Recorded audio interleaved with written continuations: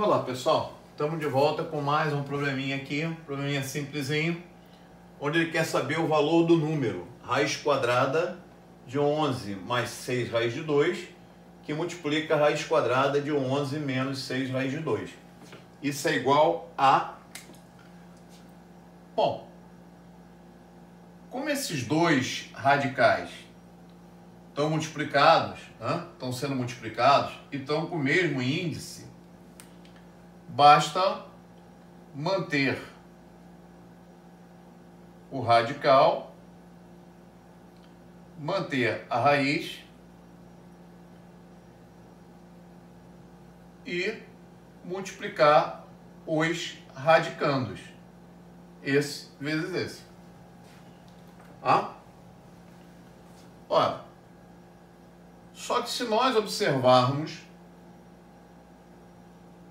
esse radical e esse, chamando o 11 de A e o 6 raiz de 2 de B, você tem o produto da soma pela diferença. Então, isso vai te dar o quadrado do primeiro menos o quadrado do segundo.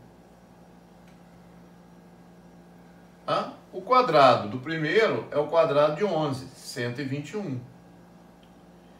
Menos raiz quadrada de 6 raiz de 2, 6 ao quadrado é 36, raiz de 2 ao quadrado é 2. Então isso vai ficar raiz quadrada de 121 menos 72. Ou seja, isso é raiz quadrada de 49. E a raiz quadrada de 49 é 7. Então a opção correta é a letra A. Tá aí, gente. Mais uma questãozinha simples, né? Nada muito complicado. Mais uma questão envolvendo produtos notáveis.